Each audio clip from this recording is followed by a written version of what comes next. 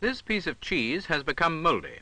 Moulds are fungi, related to mushrooms and toadstools, and may be found on food, leather, and other things left in a damp, still air. They grow very rapidly, and this speeded-up picture shows a 3 days' growth of mould on cheese. Now watch a growth of mould on an apple. This kind is called pin mould. The mould actually took about a week to grow, but the rate has been speeded up in the film.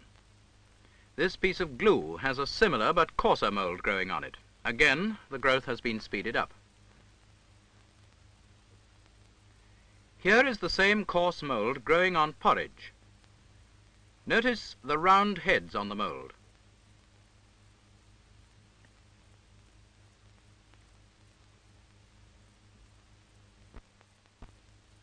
One of the heads is pointed out here.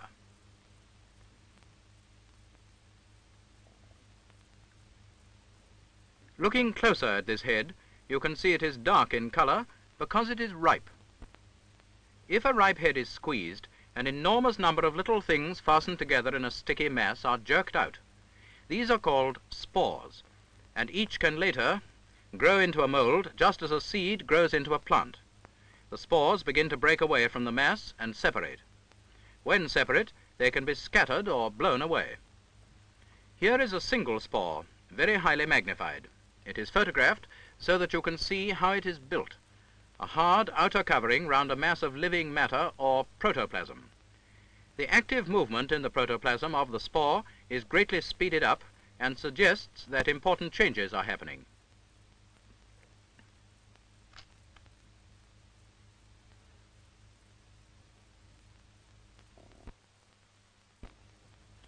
Here is the same spore differently lighted under the microscope so that you can watch its growth.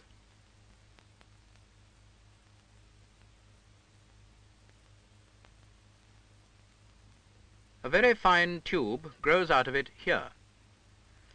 This tube, like the spore, has an outer wall which keeps the fluid living substance together inside. This growth took about an hour.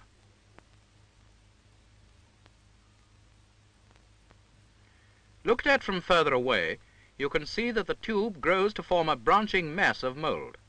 These branches are the body of the mould. There is a great mass of these branches from a single spore. Branches that look faint are penetrating into the food on which it grows and nourishing the whole growth. Look at this closer view of the branches with the speed magnified 100 times. Inside, the living matter is moving quite fast. The branches of the mould are drawing nourishment from the substance over which they are spreading.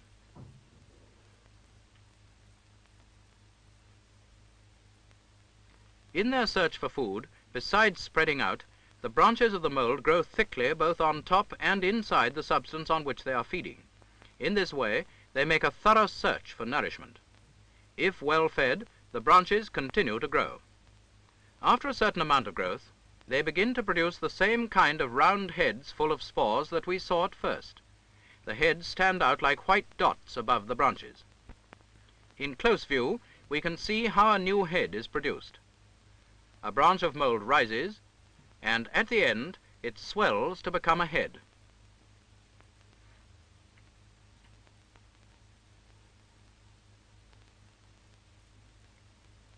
Notice the thick wall of the head.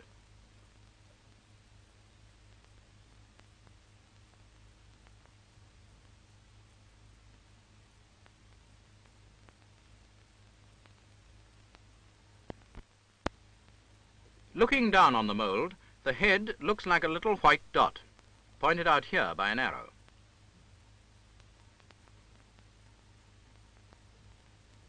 Here it is again, closer still. As it ripens, it gradually gets darker.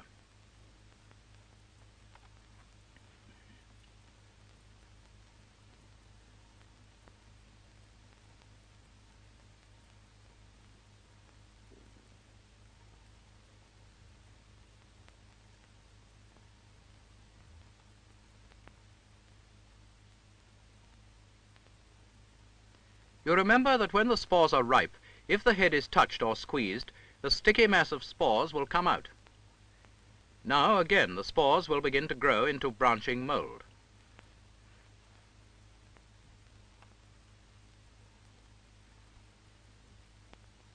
Because they are sticky, a group of freshly ripened spores often gets smeared onto some substance that will nourish them. These spores have been smeared onto a moist, nourishing substance at a favorable temperature. The branches of mould spread rapidly.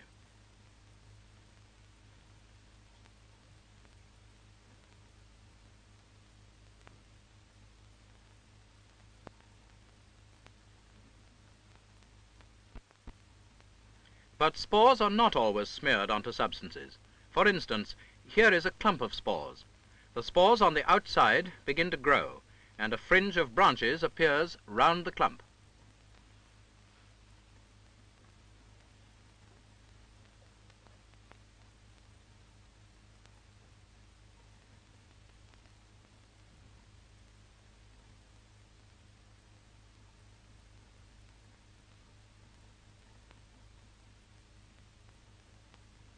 There are two kinds of this mould. They look exactly alike, but we distinguish them by calling one plus and the other minus. If two pluses or two minuses meet when growing, they just grow across one another, as they are doing here. The arrow shows one place where they are crossing each other. But if the branches of a plus mould meet those of a minus mould, they tend to pair off and join together. By this pairing off, the branches of the two different kinds of mould produce a kind of spore, much larger than the spores formed inside the heads. This is called a resting spore. If you watch this diagram, you can see this resting spore being produced. The living matter of the branches of the plus mould and the minus mould joins together.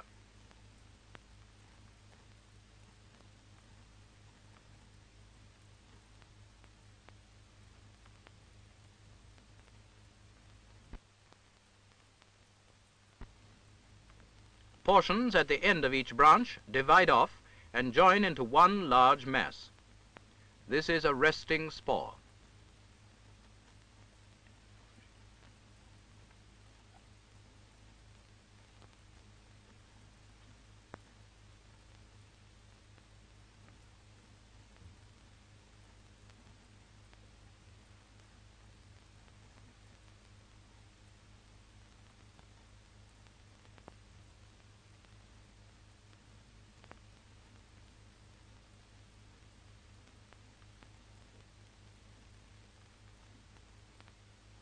The mould branches round the resting spore die away and disappear, releasing the spore. It can stand dryness, cold and heat better than do the ordinary spores. The resting spore usually remains unchanged for a time. Then, if it is moistened, a single tube may grow from it, and a head will develop at the end of the tube.